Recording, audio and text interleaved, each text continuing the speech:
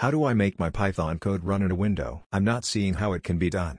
What I mean is I have a few simple Python programs that do simple thing like a financial interest calculator, for example. I also create my code on a Raspberry Pi and the code just runs in the terminal window, so only output the results in the terminal window.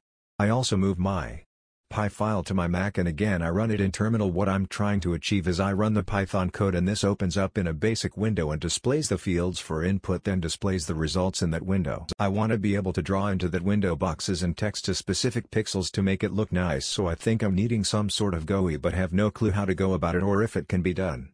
Any advice or links to something that might help?